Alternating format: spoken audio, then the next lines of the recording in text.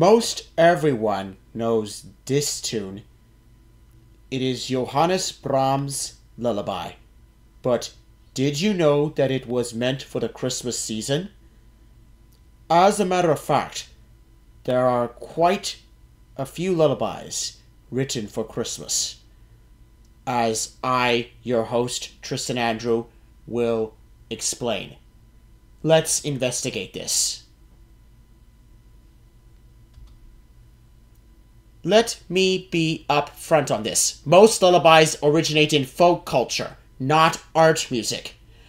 A lullaby, or cradle song, is a soothing song, or piece of music that is usually played for or sung to children. In some societies, lullabies pass down cultural knowledge or tradition, but the primary purpose is as a sleep aid for infants. As a result, the music is often simple and repetitive. Lullabies can be found in many countries and have existed since ancient times. What makes the best lullaby has actually been studied fairly extensively. When there is harmony, infants almost always prefer consonant intervals over dissonant intervals. Tonally, most lullabies are simple, often merely alternating tonic and dominant harmonies. Most use intermittent repetitions and long pauses between sections. Rhythmically, lullabies are usually in triple meter or 6/8 time, giving them a characteristic swinging or rocking motion. Lullabies almost never have instrumental accompaniments. Infants have shown a strong preference for unaccompanied lullabies over accompanied lullabies. Again, this appeals to infants' more limited ability to process information. Lullabies are often used for their soothing nature, even for non-infants. One study found lullabies to be the most successful type of music or sound for relieving stress and improving the overall psychological health of pregnant women. Of course, we can find lullabies in art music. Lullabies written by established art music composers are often given the form name berceuse, French for lullaby or cradle song. The most famous lullaby is the one by Johannes Brahms, which I will talk about later. Polish exile Frédéric Chopin's berceuse is a composition for solo piano, not necessarily a likely instrument in the nursery. So it is hard to imagine that he really saw it being used to soothe a child to sleep. Other famous examples of the genre include Maurice Ravel's berceuse sur la Nom de Gabriel Fauré for violin and piano, the Elegiac berceuse by Ferruccio Busoni, the berceuse from Benjamin Godard's opera Jocelyn, the lullaby from Igor Stravinsky's first ballet with Fokine, The Firebird, and the American George Gershwin's Lullaby for String Quartet. English composer Nicholas Maas orchestral nocturne, The World in the Evening, is subtitled Lullaby for large orchestra. The last movement from German composer Paul Greiner's suite From the Realm of Pan is entitled Pan Sings the World a Lullaby. So, it is clear that art music lullabies are more artificial constructs to suggest sleeping aids rather than actual cradle songs. So what does the term lullaby have to do with art music for Christmas? Many Christmas carols are designed as lullabies for the infant Jesus, the most iconic of them being Franz Gruber and Joseph Mohr's Stille Nacht, Silent Night.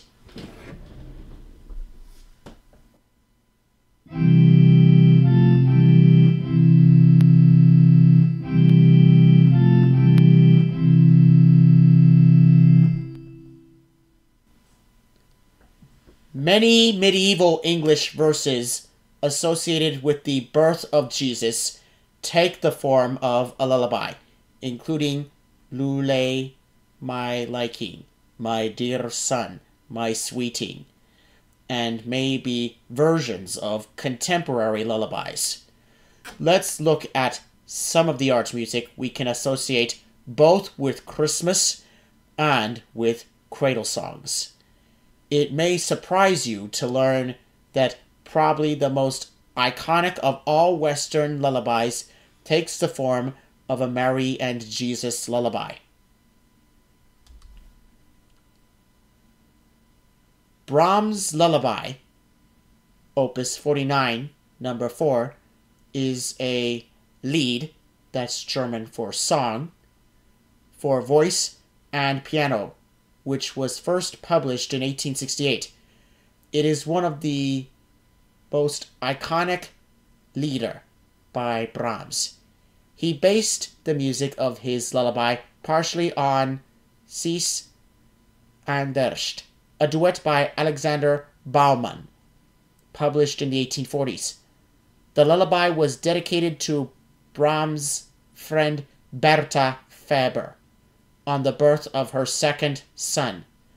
Brahms had been in love with her in her youth and constructed the melody of the lullaby to suggest as a hidden countermelody, a song she used to sing to him. It was first performed in public in December 1869 in Vienna, sung by Louis Dustmann, and performed on piano by Clara Schumann. The lyrics of the second verse were adapted from an 1849 poem by Georg Scherer, with reference to the Christ child in the Nativity.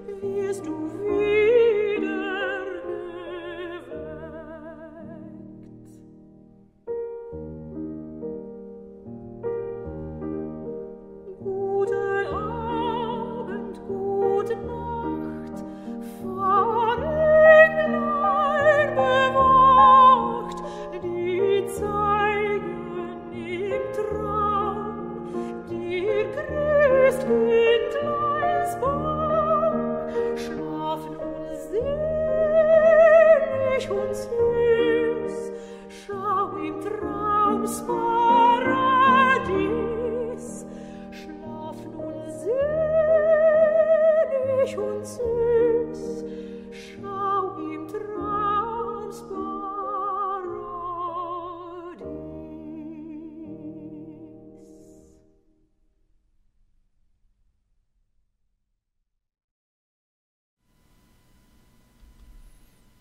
While most are familiar with Brahms' 1868 lullaby, it was not his only Christmas lullaby. Perhaps the most notable of his Christmas lullabies is the gentle, lyrical Geistliche Wiegenlied, Sacred Lullaby, Opus 91, number 2, one of two songs published in 1884, in part as a futile attempt to reconcile the troubled marriage of his dear friends Joseph and Amalie Joachim. The two songs, or Gesange, for alto with viola and piano, Opus 91, are unique in Brahms's output and are his only example of vocal chamber music. They were both published in 1884. The first song was written in 1884 and set to a nature poem. It was written when the Joachim pair were expecting their first child, who was named after Brahms. It is the second song that is known as the Sacred Lullaby. It was written much earlier in 1864. Brahms used the hymn tune Joseph lieber Joseph mein, Joseph dearest Joseph mine, to set Gabriel's translation of Lope de Vega's 16th century Cantarcillo de la Vierge, a Marian Jesus lullaby. The juxtaposition produced an excellent multi-layered song. The viola is on an equal level with the singer, who must be an alto, the voice type that most matches this instrument. This lullaby is a marvelous old Catholic song, consoling, soothing, and soft-edged, rising only briefly to highlight the momentary distress of the infant Jesus.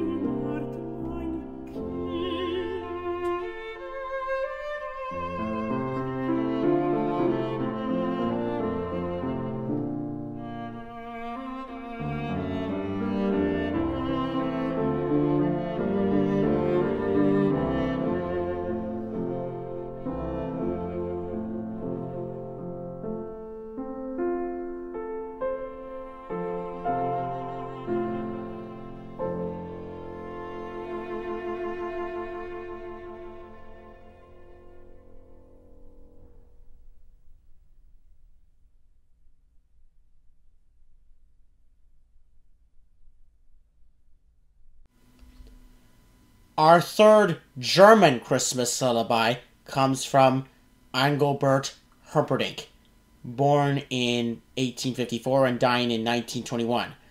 Though Humperdinck wrote a great deal of music in a variety of genres, he is best remembered for a single opera, Hänsel und Gretel, from 1893, based on the familiar fairy tale. Humperdinck's musical style is infused with elements of the German folk tradition, but the composer's primary influence was clearly the music of the Colossus, Richard Wagner. Humperdinck worked as an assistant to Wagner for a time at Bayreuth, even providing extra music for a scene change in the master's final opera, Parsifal, of 1882. Humperdinck's sister Adelheid Wette wanted to put on a show for a family children's party and hit on the idea of dramatizing the Grimm brothers' tale of Hänsel and Gretel. She asked her brother if he would write a little music for her project, and the resulting entertainment went off so well that he decided to expand his work into a 3-act opera. Humperdinck had the great inspiration to send his completed score to Richard Strauss, who, prior to tackling Friedrich Nietzsche's Thus Spake Zarathustra, immediately recognized its excellence. Strauss conducted the opera's premiere during Advent, and it vaulted instantly into fame. With the support of Strauss, the rest of the opera's story is a matter of history. In the pantomime, our titular brother-sister pair sleep in the woods with 14 angels guarding them. It incorporates the famous evening prayer motif, in which Humperdinck inserted his central leitmotif, leading motif, of the opera that ties it to Christian themes. When distress is at its height, our Lord Christ will put it right. This orchestral conclusion to the second act is full of music that is sweet and beguiling. It combines childlike simplicity with heart-aching beauty. Is it actually a lullaby? Well, no. And yet, there is a real sense of comfort in the music that makes us think of safety, calm, and tenderness that is the heart of every lullaby. The opera itself has been associated with Christmas since its earliest performances, and today it is still most often performed at Christmas time. This is thanks to the timing of its debut and the additions Humperdinck made to increase that association.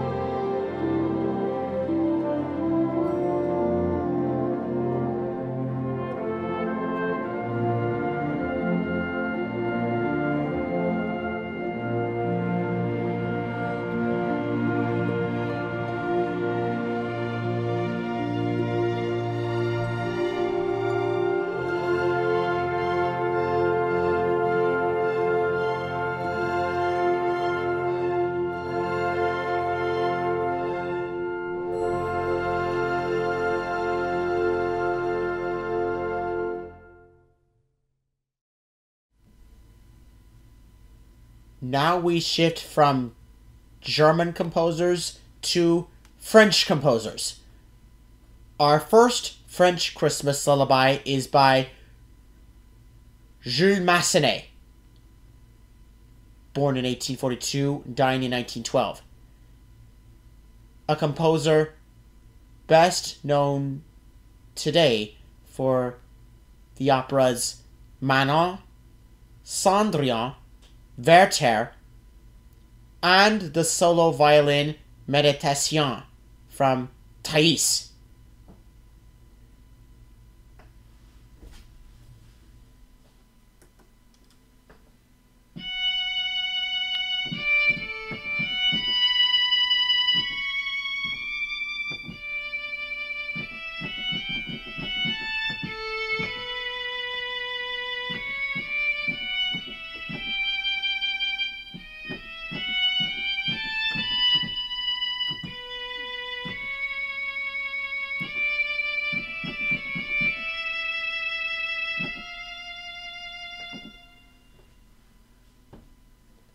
During his lifetime, Massenet was one of the most prolific and celebrated opera composers on earth.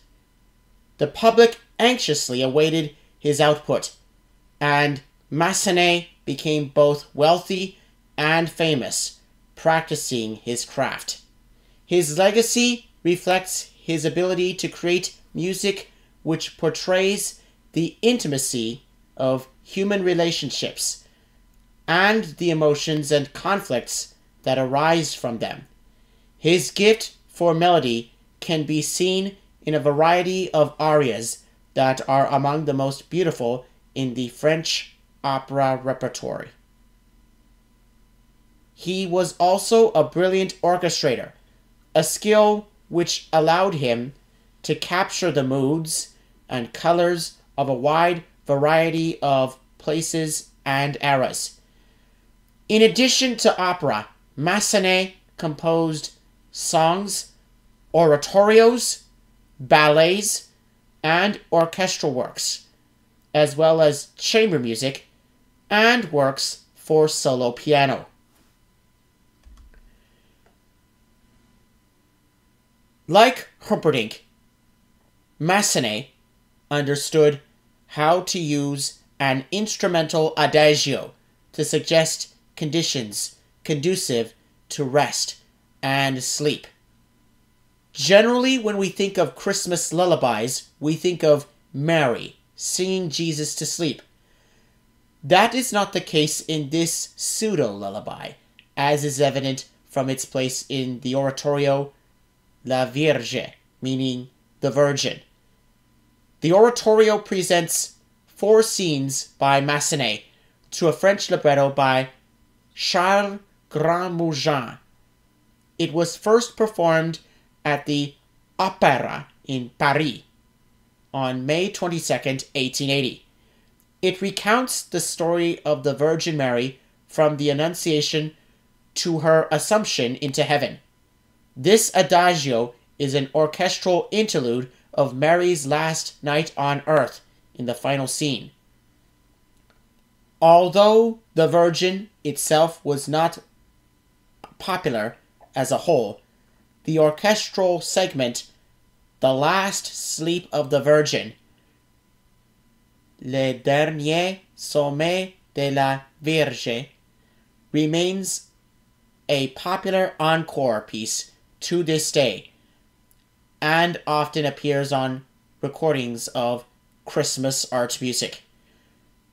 It is a short, melting example of why the music of Massenet was so respected and admired in his native France during his lifetime.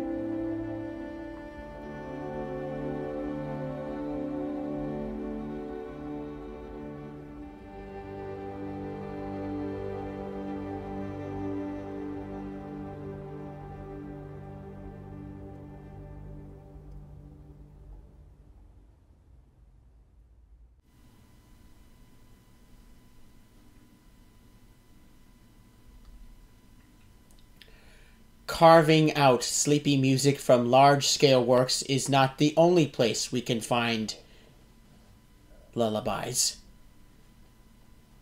Composer and conductor Henri Büsser, born in 1872 and dying in 1973, seems to have met every important French composer in his long life. In 1889, he attended the Conservatoire, studying with Ernest Guiraud, Charles Gounod, César Franck, Charles-Marie Widor, and Massenet.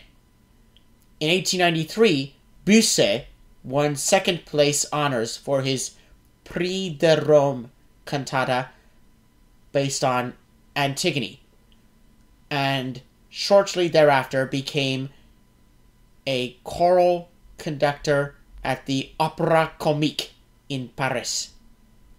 Büsser assumed direction of the chorus in the first production of Claude Debussy's Pelléas and Mélisande in 1902.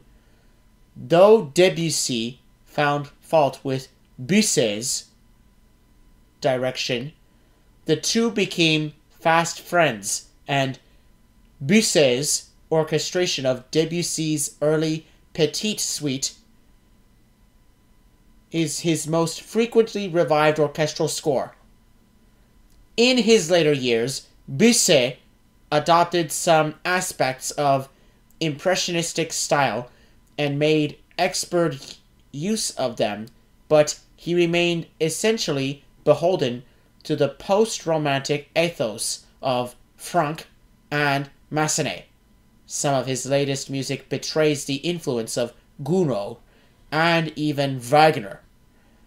Büsser made countless arrangements of works by other composers, edited 2 volumes of music by Jean-Philippe Rameau in collaboration with Paul Dukas, and completed Georges Bizet's unfinished opera Ivan IV, aka Ivan Grozny, the Awesome, the Terrible. It is his charming trio based on a French novel that brings us to the end of holiday lullabies from the Romantic era, at least the instrumental kind.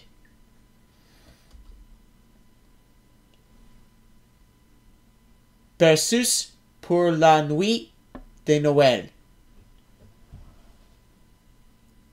The Sleep of the Infant Jesus is the title of an old French Noël depicting the sleeping Jesus in the manger scene, surrounded by animals, flowers, and shepherds, with the angelic choir overhead. Büsser borrowed only the title for this lullaby for Christmas night, Berceuse pour la nuit de Noël. The composition itself is original, a trio for cello, harp, and organ.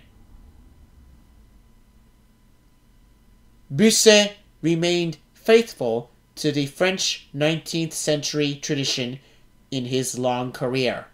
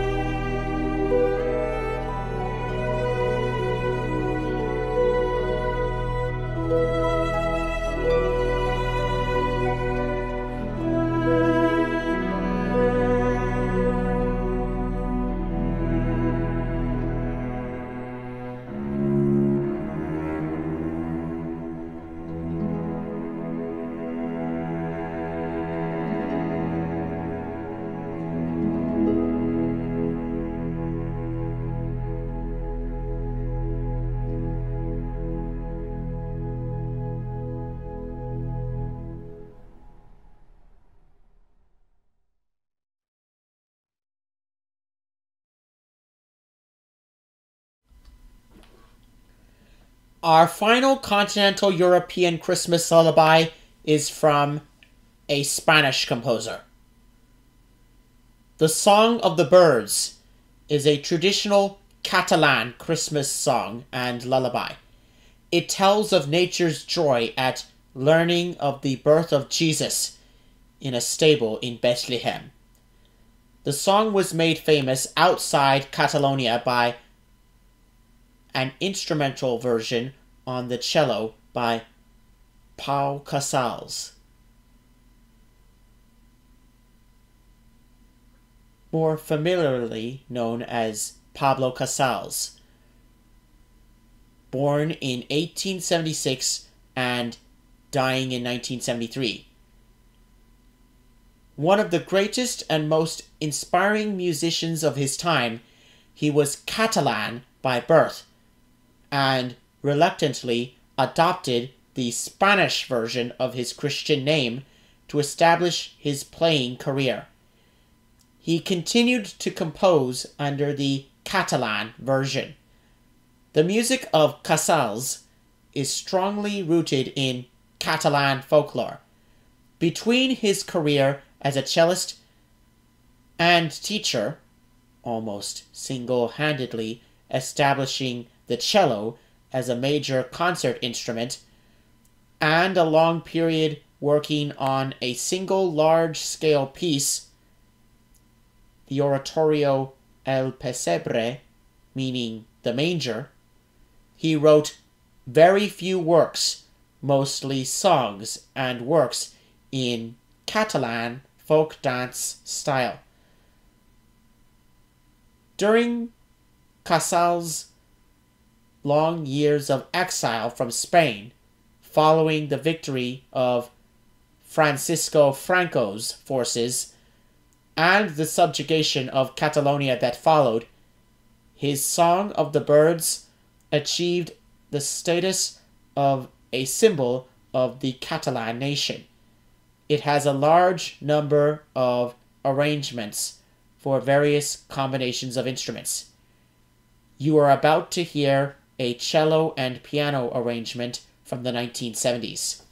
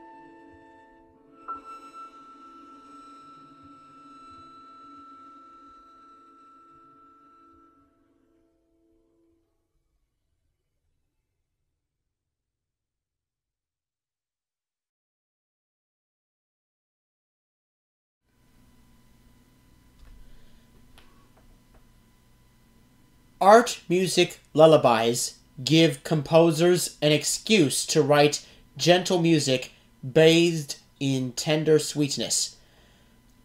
As you can see, I have stretched the concept of a cradle song about as far as possible in order to provide a defining theme for presenting some of my favorite small-scale works.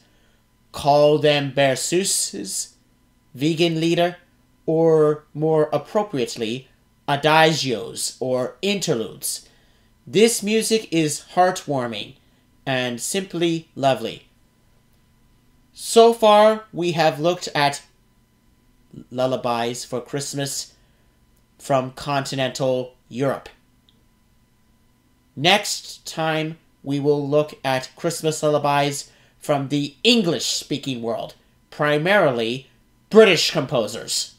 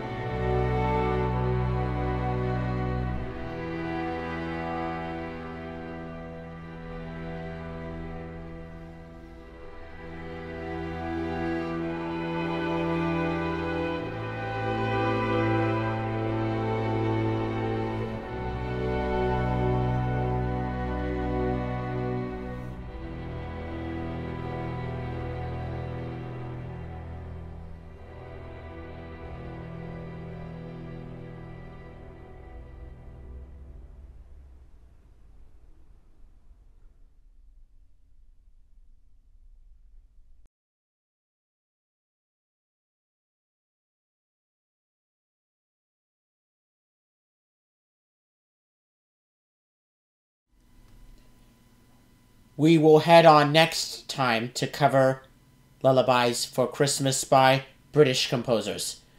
Please remember to comment, subscribe, and keep listening to Art Music Lullabies. It is a good way to get the children to sleep.